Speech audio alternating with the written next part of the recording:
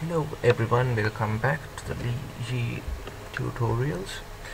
Okay, after I hope that you have watched the previous two episodes, two or three lessons actually, before watching this. Okay, it doesn't matter, we can start with this lesson as well because this covers the basics of routing in Yii framework. So as I said earlier, Yii follows the MVC architecture. MVC architecture is which is models, views and controllers.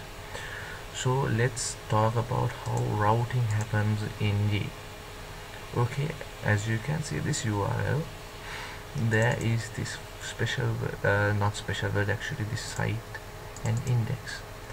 Okay, this site actually refers to this word actually refers to a controller in the Yii application, and this index refers to a view file in the application that we created. Okay, we'll take a look at those files. Okay, you can see the controllers in go in the protected controllers and site controller. Okay, this is a controller file. All the requests that come through the URL gets to a site controller, not site controller, actually a controller.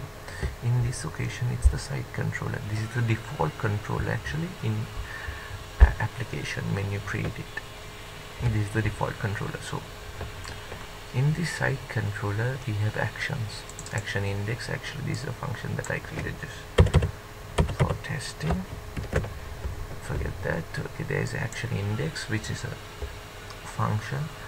There's another action contact, there's a login function, action route. Okay, what happens is when we type in this URL, this the Yii application looks for this word first. So the word is site, so it goes to the site controller, it goes here. Next, after the / it looks for action index. So here's action index. So we'll die here and check. We'll die here. You are in the action index. Okay, let's see what happens. Okay, you are in the action index. Now we know this URL first calls this function in the site control. So what happens after that? After that, this function calls a render function, which is a built-in function in Yii, and calls a view file called index. In the Yii application, every controller has its own views folder. So the site controller has a sites folder. In the views folder there is a site folder. In this site folder there is a file index.php file. That is the file that this function calls. Okay, index. So we'll change this. Actually we'll comment this out and echo site controller and action index called me.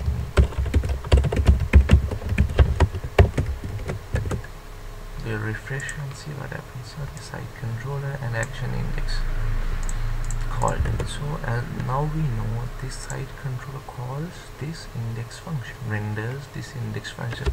Render is the render word render is that function. What that function does is gets this file within this parameter and puts it out to the browser. Simple as that. So now what we can do some more other stuff. We can call another view file from this action index. First we'll create another view file, new PHP file. We'll name it demo.php file. Finish. Okay, demo file.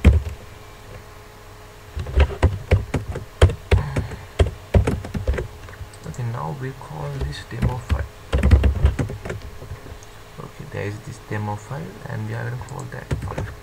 This action is going to render that file, render in a sense, put that file into the browser, send that file to the browser. So this is the demo file. Okay, that is the basics of routing in Yii. We haven't gone into the model where a controller calls a model file and gets some data from the database and then pass those data into the views file. That we'll cover in the next lesson, where we have already created a user's model, so we can get some data from that model and we'll pass that data into the views file. So stay tuned for that. I'll see you next time. Thank you very much for watching. Bye bye.